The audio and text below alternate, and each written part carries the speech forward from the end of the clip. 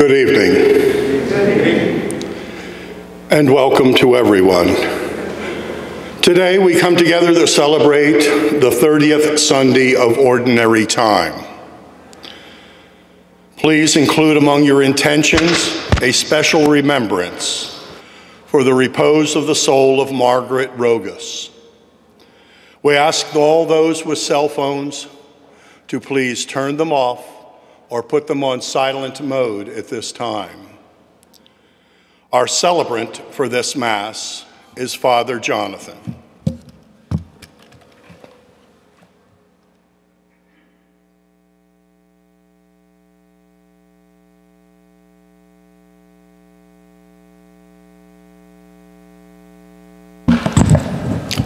Please stand. Our processional hymn is number 716.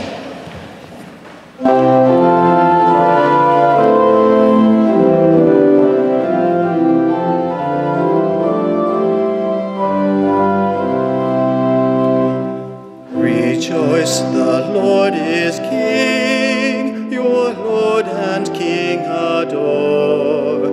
Rejoice, give thanks and sing, and triumph evermore.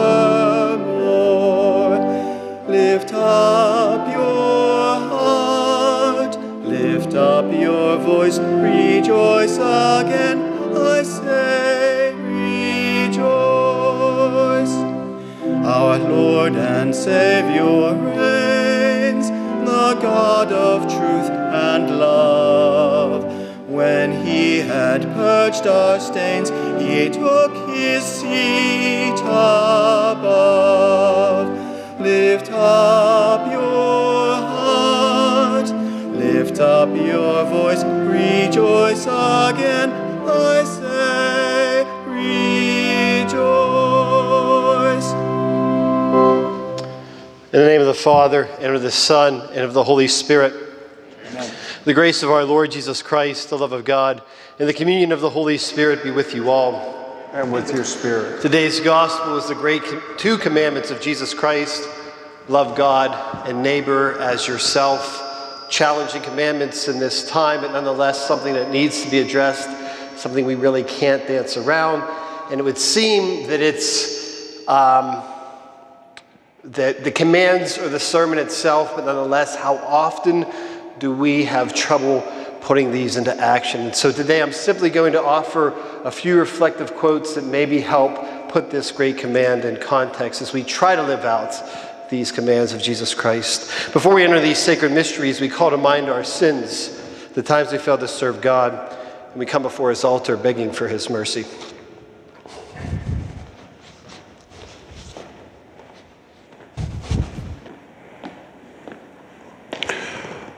Lord Jesus, you are Son of the Father. Lord, have mercy. Lord, have mercy. Lord Jesus, you are Son of Mary. Christ, have mercy. Christ, have mercy. Lord Jesus, you're the Word made flesh doth dwell among us. Lord, have mercy. Lord, have mercy. May Almighty God have mercy on us, forgive us our sins, and bring us to everlasting life.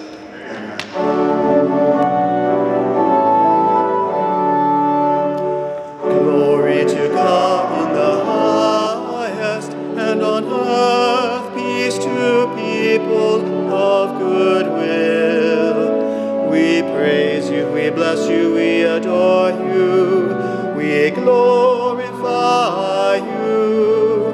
We give you thanks for your great glory, Lord God, heavenly King, O God, Almighty Father. Lord Jesus Christ, only begotten Son, Lord God, Lamb of God, Son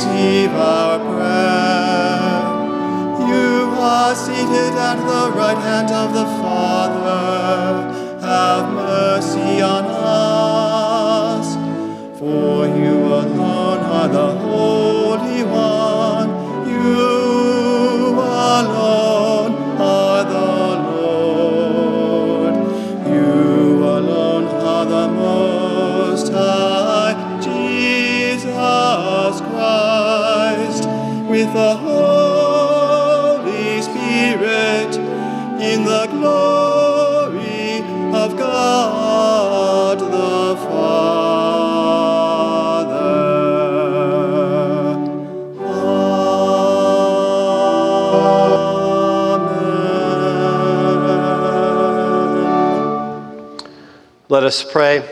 Almighty, ever-living God, increase our faith, hope, and charity, and make us love what you command, so that we may merit what you promise. Through our Lord Jesus Christ, your Son, who lives and reigns with you in the unity of the Holy Spirit, one God forever and ever.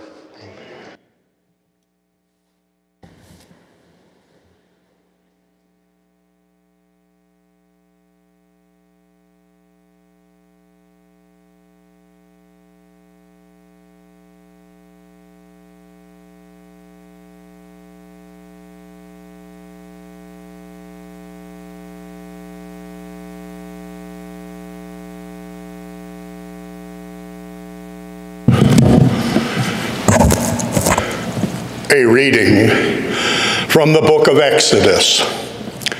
Thus says the Lord, you shall not molest or oppress an alien, for you were once aliens yourselves in the land of Egypt. You shall not wrong any widow or orphan.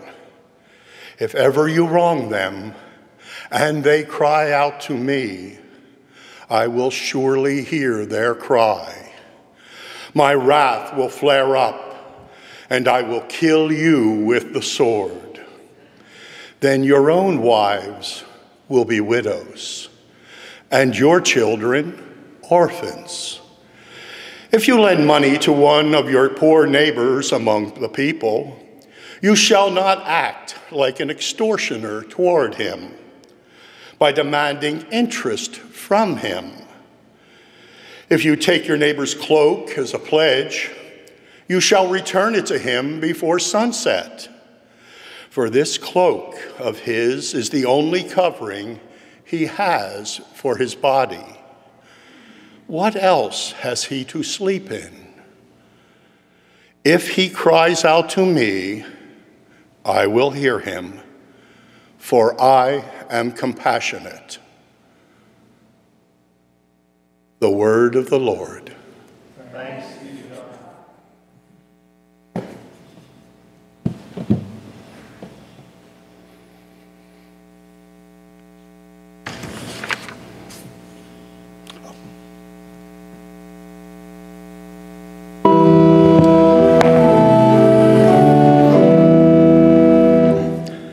I love you, Lord, my strength. I love you, Lord, my strength. I love you, O Lord, my strength. O Lord, my rock, my fortress, my deliverer. I love you, Lord, my strength. My God, my rock of refuge, my shield, the horn of my salvation, my stronghold.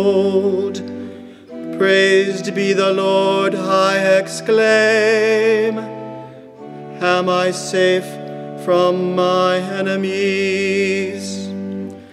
I love you, Lord, my strength.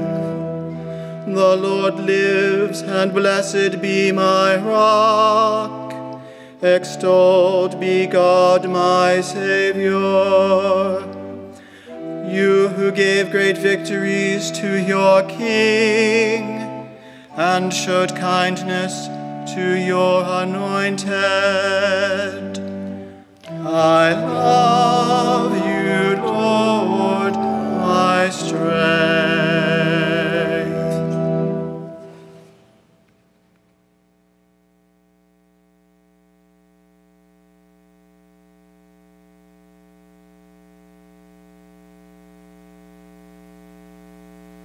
A reading from the first letter of St. Paul to the Thessalonians.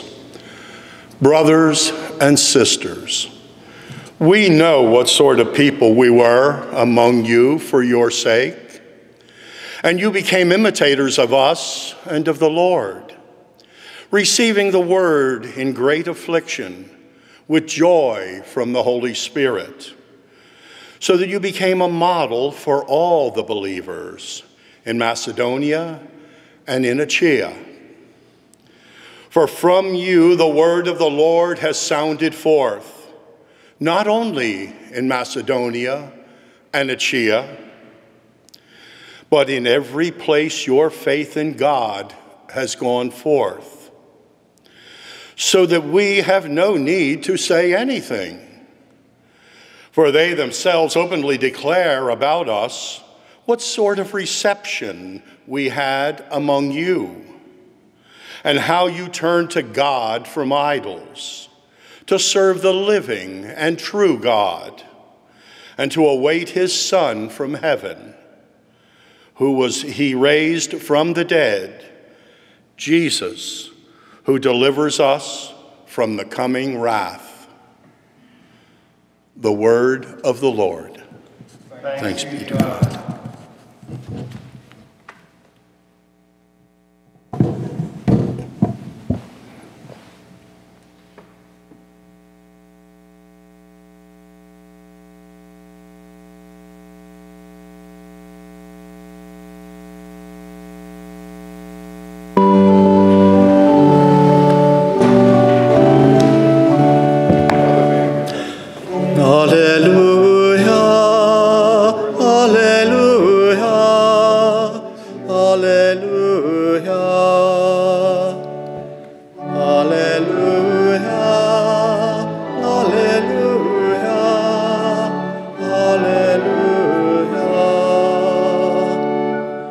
Whoever loves me will keep my word, says the Lord, and my Father will love them, and we will come to him.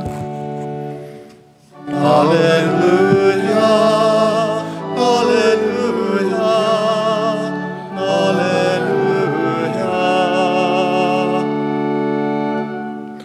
The Lord be with you. And with your spirit. A reading from the Holy Gospel according to Matthew.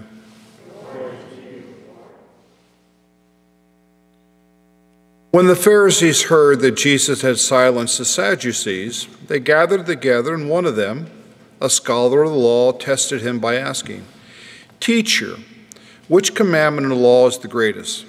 He said to him, "You shall love the Lord your God with all your heart, with all your soul, and with all your mind. This is the greatest and first commandment. The second is like it. You shall love your neighbor as yourself. The whole law and the prophets depend upon these two commandments." The Gospel of the Lord. Praise to you, Lord. Where's the Holy Gospel?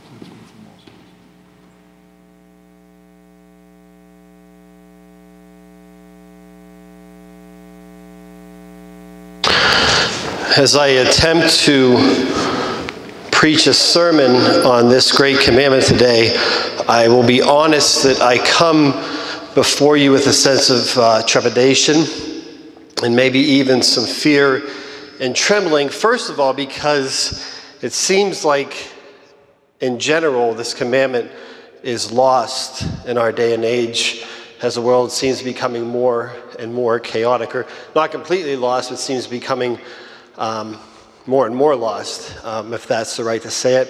And also because I'm not really sure that I can give a decent treatment of this command from God, this command from Jesus Christ that comes directly off the lips of Jesus Christ and is recorded in Matthew's Gospel. But nonetheless, I don't think I really can sort of steer around it either. I don't think that would be fair. So some kind of treatment of it is bound to fall up short. I'm well aware of that, nor do I think that I'm qualified to somehow explain what Jesus is talking about. And the anxiety also is personal, because anytime I consider this commandment, I realize how often I myself have failed to live up to it. And as soon as I think that maybe, just maybe, I've grasped what this commandment means, it sort of becomes a mystery that just sort of floats away. Similar to as soon as I think I have Jesus figured out, he sort of just floats away as I realize that he is in fact the mystery, and so too is this commandment. And so what I'd like to do, in light of also Exodus, which 1,000 years or more before explains this in just sort of practical detail, even prior to the coming of Jesus Christ, is to maybe offer you a context based on some people that I've read who I think maybe, at least theologically or spiritually speaking, get this a little bit better than I do. And so I know this sounds like a lot, I have 5 quotes for you. And then that way, if I make no sense to you, maybe at least one of these quotes can be taken away. And you can sort of chew on that as we try to really enter into what this commandment might mean. The first, and I steal this from Bishop Barron's translation of Thomas Aquinas, is to love is to will the good of the other as other. And as Barron himself says, it's precisely the comma as other part that we have trouble with, that we recognize the other as other, and even if they're entirely and completely different than us in creed, race, social standing, and even more so in this world in beliefs, I still have to brace them as other and love them anyway, and on top of that, actually will the good of that person. Very challenging indeed. And as I recognize the other as other, I also somehow recognize that even though they're other, they were made in the image and likeness of God just like me, and so that somehow, even though they're other, we're in the same human family. And hence the second quote delivered by James Keenan, a moral theologian from Boston College, who says that love is our willingness to enter into the chaos of the other. So now, recognizing the other as other, I recognize also that they're part of the same human family that I am in. I recognize my own chaos, and I know I use that word over and over again, my own brokenness, my own issues, my own despair, my own anxiety. Their chaos mirrors my chaos, and that I long to enter into them as each of us are hopefully healed in this world that needs love so much. So my willingness to enter into the chaos of another, how willing am I to do that? The third quote is from Gregory Boyle, who is a Jesuit priest that works with gangs in LA, and he says the measure of our compassion or love is not in the service that we give to those on the margins or, quote, the other, but rather in our willingness to see ourselves in kinship with them. You've heard me say this one before.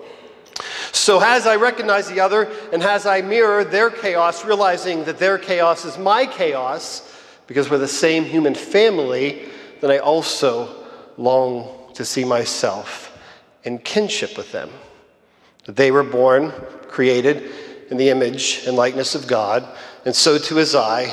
So that's my brother, and that's my sister, quite frankly, whether I like it or not.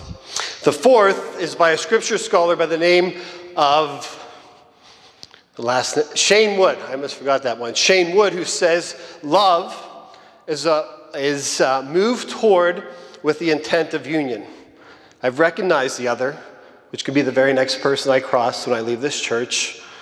I've recognized their chaos. I long to enter into the chaos of that person. I see myself in kinship, and so then it's my duty as a Christian disciple to seek unity, to seek union with that person so that love may grow and the proverbial ripple effect of love may continue. Now, if all of these seem a little esoteric or a little bit out there or purely theoretical, the scripture scholar Garrett Lofink, who, and I have his book up there. Actually, I'm going to go get it real quick. I forgot my quote.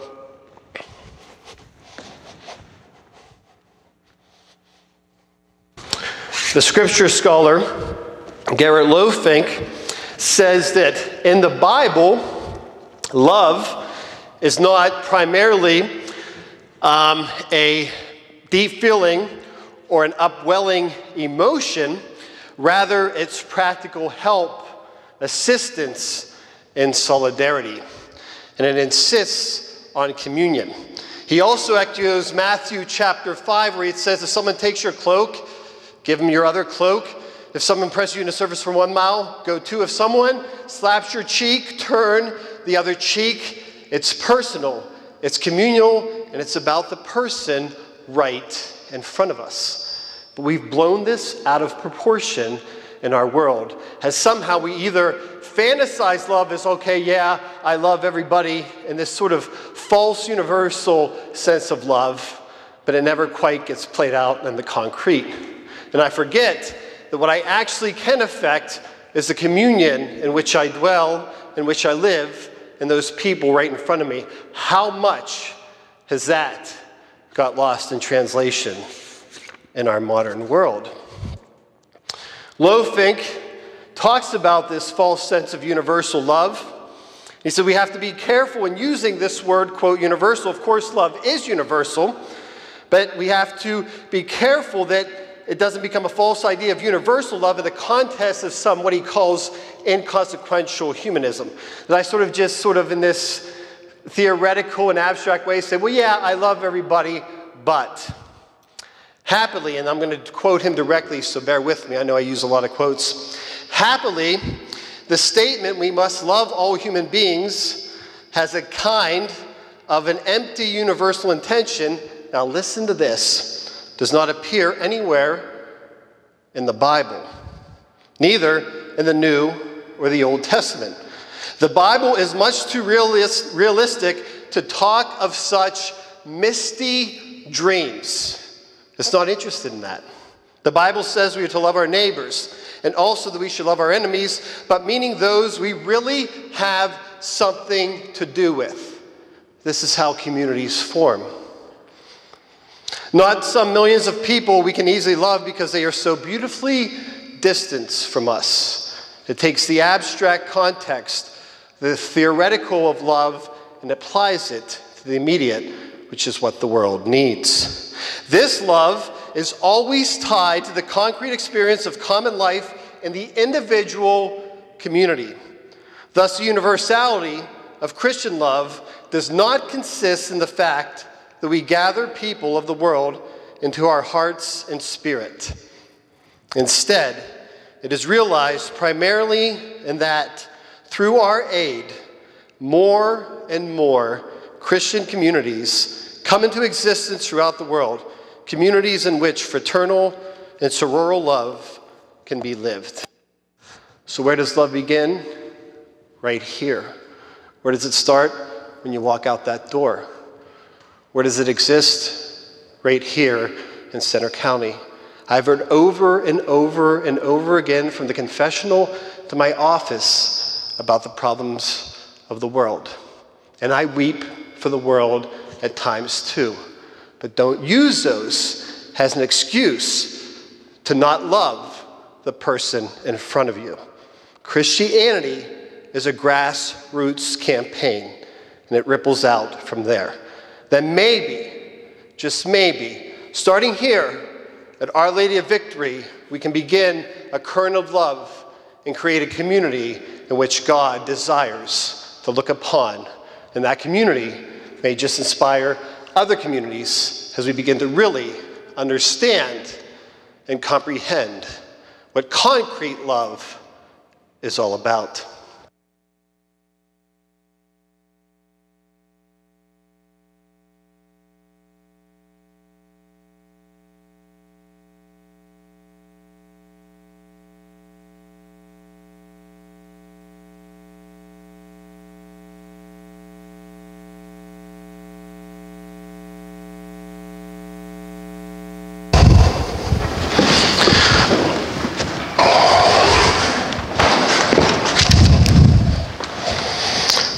Now together we profess our faith. I believe in one God, the Father Almighty, maker of heaven and earth, of all things visible and invisible. I believe in one Lord, Jesus Christ, the only begotten Son of God, born of the Father before all ages, God from God, light from light, true God from true God, begotten, not made, consubstantial with the Father. Through him all things were made. For us men and for our salvation, he came down from heaven. And by the Holy Spirit was incarnate of the Virgin Mary and became man. For our sake he was crucified under Pontius Pilate. He suffered death and was buried. and rose again on the third day in accordance with the Scriptures. He ascended to heaven and is seated at the right hand of the Father. He will come again in glory to judge the living and the dead, and his kingdom will have no end. I believe in the Holy Spirit, the Lord, the giver of life, who proceeds from the Father and the Son, who with the Father and the Son is adored and glorified, who has spoken through the prophets. I believe in one holy Catholic and Apostolic Church. I confess one baptism for the forgiveness of sins, and I look forward to the resurrection of the dead and the life of the world to come. Amen. And now we call upon this God who loved us first, and we offer our prayers and petitions to the Father. For the Church, may God help us remain faithful to all of his commandments and grow in the fullness of the truth. We pray to the Lord. Lord, hear our prayer. For all those in positions of power, may they be given prudence and courage in serving with justice. We pray to the Lord. Lord, hear our prayer. For those who are ill with the virus, may Jesus, the divine physician, offer them hope and provide healing. We pray to the Lord. Lord, hear our prayer. For those who have gone before us in faith, may they enjoy the eternal peace in the presence of the Lord. We pray to the Lord. Lord, hear our prayer. For the names of those in the register of our sick, we pray to the Lord. Lord, hear our prayer. For the repose of the soul of Margaret Rogus, we pray to the Lord. Lord, hear our prayer. For your own private intentions, we pray to the Lord. Lord, hear our prayer. O God of love, we come before you, a community longing to love more, while we also acknowledge our own brokenness and our chaos. In this, we offer ourselves entirely along with these prayers. We ask you to answer all this. Grant them in accordance with the divine will, through Jesus Christ, who is our Lord forever and ever. Amen.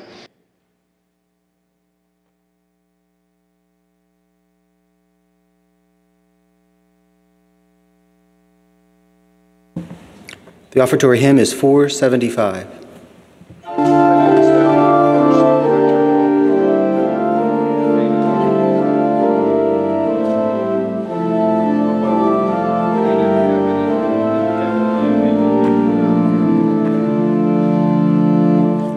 Christians, let us love one another as we share the true living bread. Jesus is our God and our brother. With his flesh and blood we are fed. Everyone who loves is born of God. Jesus is our life. God is love. We who break this bread are one body. We who share this cup are all one. Children of our Father in heaven, we are heirs with God's only Son. Everyone who loves is born of God. Jesus is our life. God is love.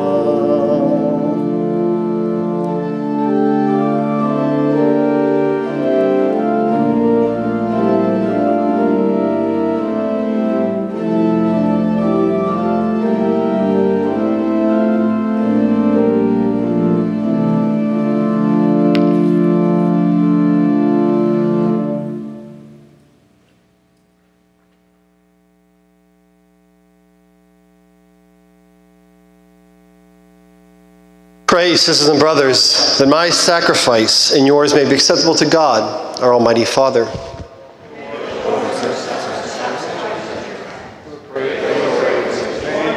Father, God of all this most holy church.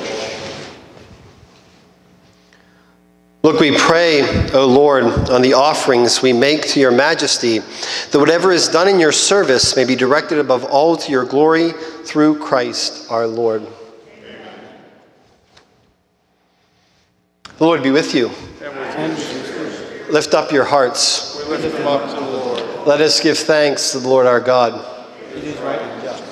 It is truly right and just, our duty and our salvation, always and everywhere to give you thanks, Lord, Holy Father, Almighty and eternal God. For you so loved the world that in your mercy you sent us the Redeemer to live like us in all things but sin, so that you might love in us what you loved in your Son, by whose obedience we have been restored to those gifts of yours, that by sinning we had lost in disobedience. And so, Lord, with all the angels and saints, we too give you thanks. As an exaltation we acclaim.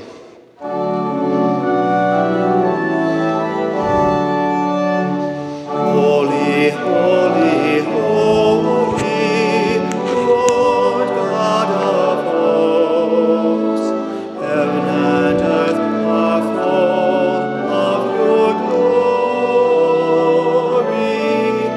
Hosanna, Hosanna in the highest. Blessed is he who comes in the name of the Lord. Hosanna, Hosanna in the highest.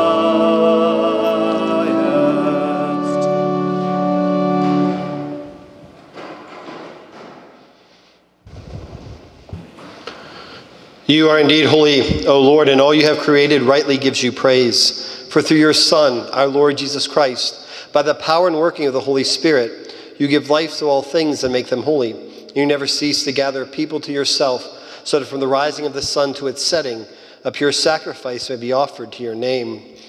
Therefore, O Lord, we humbly implore you by the same Spirit, graciously make holy these gifts we have brought to you for consecration, that they may become the body and blood of your Son, our Lord Jesus Christ, at whose command we celebrate these mysteries.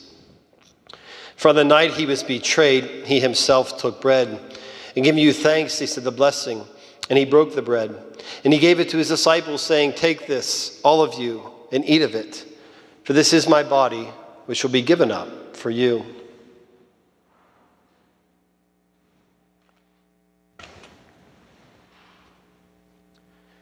In a similar way, when supper was ended, he took the chalice, and giving you thanks, he said the blessing, and he gave the chalice to his disciples, saying, "Take this, all of you, and drink from it, for this is the chalice of my blood, the blood of the new and eternal covenant, which will be poured out for you and for many for the forgiveness of sins. Do this in memory of me."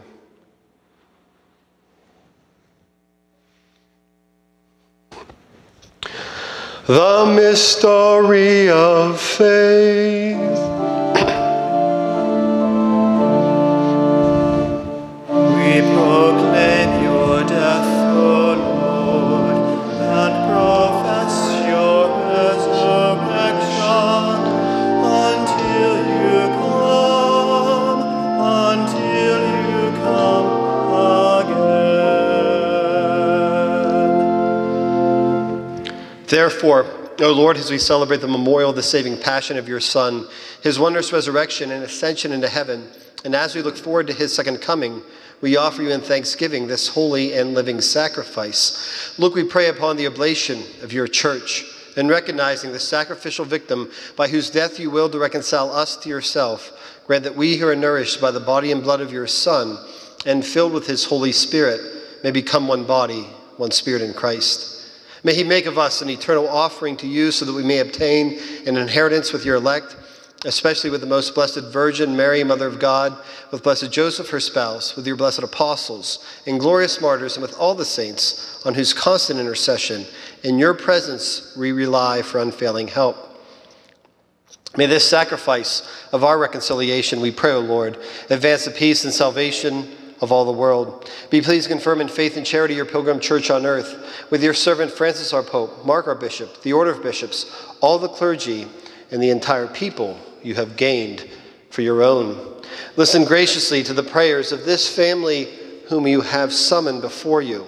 In your compassion, O merciful Father, gather to yourself all your children, scattered throughout the world. To our departed brothers and sisters and to all who are pleasing you at their passing from this life, give kind admittance to your kingdom, that we hope to enjoy forever the fullness of your glory through Christ our Lord, through whom you bestow on the world all that is good.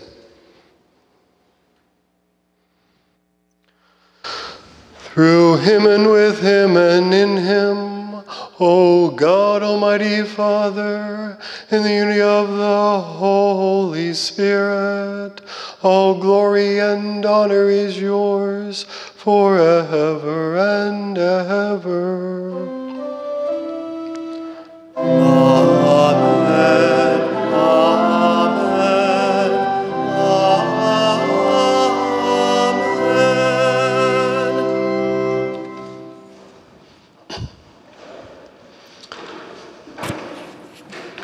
And now at the Savior's command, informed by divine teaching, we dare to say, Our Father, who art in heaven, hallowed be thy name. Thy kingdom come, thy will be done, on earth as it is in heaven. Give us this day our daily bread, and forgive us our trespasses, as we forgive those who trespass against us. And lead us not into temptation, but deliver us from evil. Deliver us, Lord, we pray, from every evil. Graciously grant peace in our days, that by the help of your mercy we may be always free from sin and safe from all distress, as we await the blessed hope and the coming of our Savior, Jesus Christ. For the kingdom and power and glory are yours, now and forever. Lord Jesus Christ, who said to your apostles, My peace I leave you, my peace I give you, look not on our sins, but on the faith of your church, and graciously grant her peace and unity in accordance with your will, who live and reign forever and ever.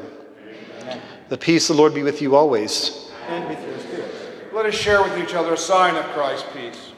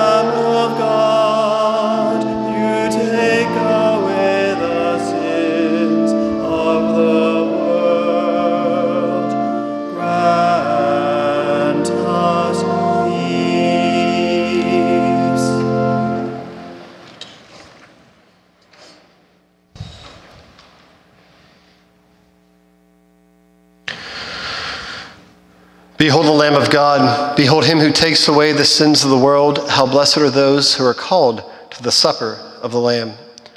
Lord, I am not worthy that you should enter under my roof, but only say the word, and my soul shall be healed.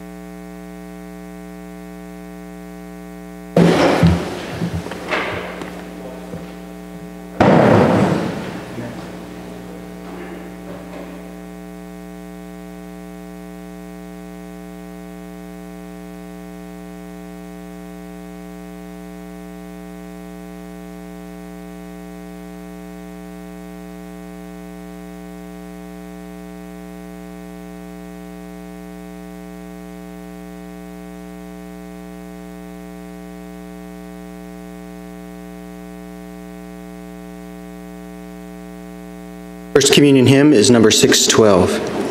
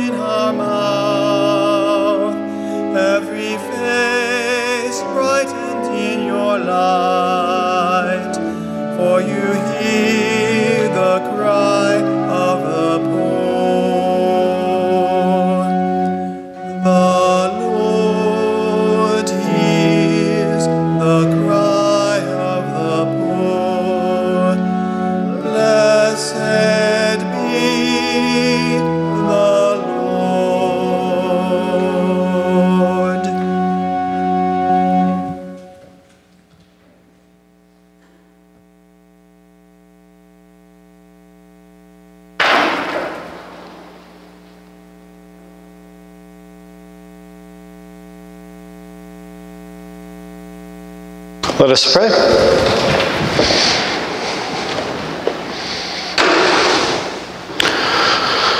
May your sacraments, O Lord, we pray, perfect in us what lies within them, that what we now celebrate in signs we may one day possess in truth through Christ our Lord.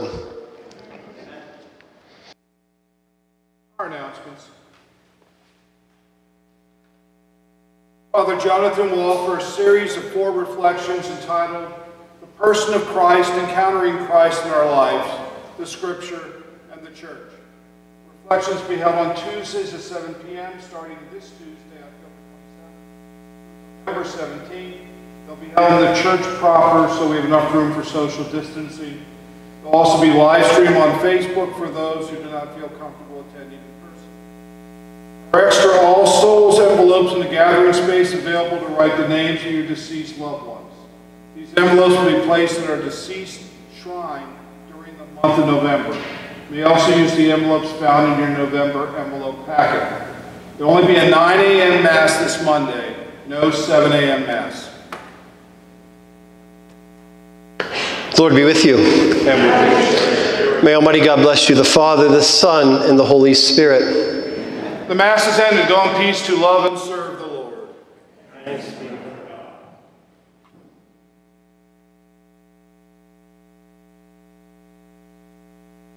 processional hymn is number 710.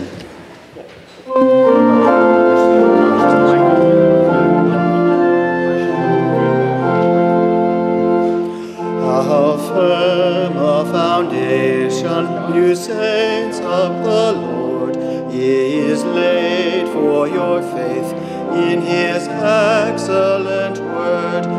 What more can he say than to you he has said? O you who for refuge to Jesus have fled.